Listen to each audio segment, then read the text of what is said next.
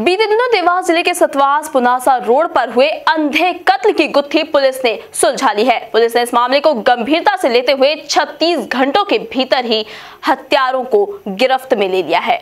दरअसल 22 जून को हुई भूरा और फिर राजू अंसारी की हत्या की गुत्थी सुलझाते हुए देवास पुलिस ने महज 36 घंटों के भीतर जावेद और फिर चाटू निवासी जूनी इंदौर को गिरफ्तार किया है। पुलिस अधीक्षक चंद्रशेखर सोलंकी ने प्रेस वार्ता आयोजित कर हत्याकांड का खुलासा किया। वहीं पुलिस कप्तान ने इस ताबड़तोड़ कार्रवाई के लिए अपनी टीम को पुरस्कृत करने की घोषणा की है।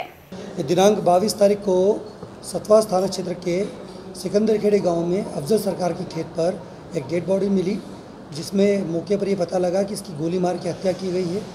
तत्काल एडिशनल एसपी मौके पर पहुंचे, उनके नेतृत्व में टीम का गठन किया गया।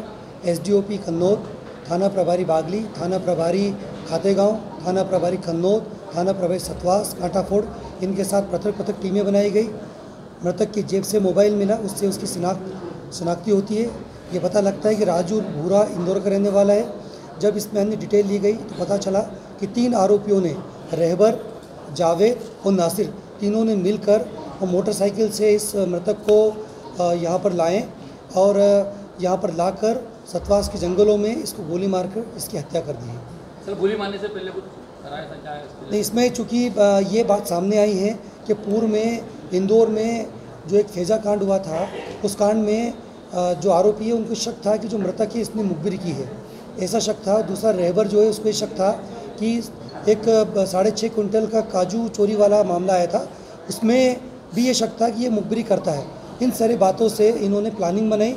इसका मास्टरमाइंड नासिर है, उसने प्लानिंग करके इसको मोटरसाइकिल के माध्यम से जावेद और इसमें रहबर दोनों मोटरसाइकिल से मृतक को अपने साथ सतवास के जंगलों में लाए, लेकिन गाड़ी से नासिर वहाँ पहुँचता है। तीनों ने मृतक को नशा कराया, उसके बाद इसको अपनी कट्टे से इसके फायर करके इसकी हत्या कर दी। इसमें 2 आरोपियों को अरेस्ट कर लिया है। एक आरोपी नासिर, अभी उसकी पतारशी जारी है। हमने 10,000 रुपये का नगद इनाम की इसमें घोषणा की है। जल्दी ही हम नासिर को भी इसमें अरेस्ट करेंगे।